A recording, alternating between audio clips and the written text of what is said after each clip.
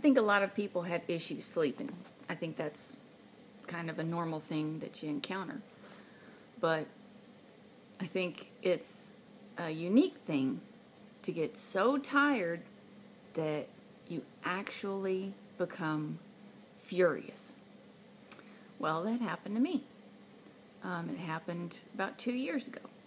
And I just arrived in North Carolina with my friend Julie DeMarco. And I couldn't get to sleep.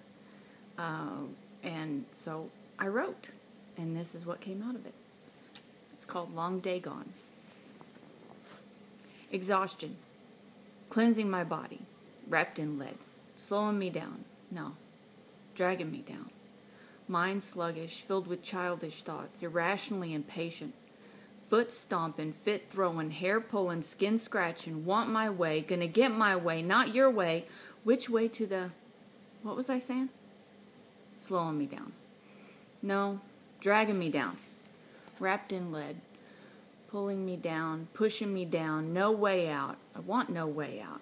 I want to give in. I have no choice. I feel weak. Weakness in this. Pure hellish.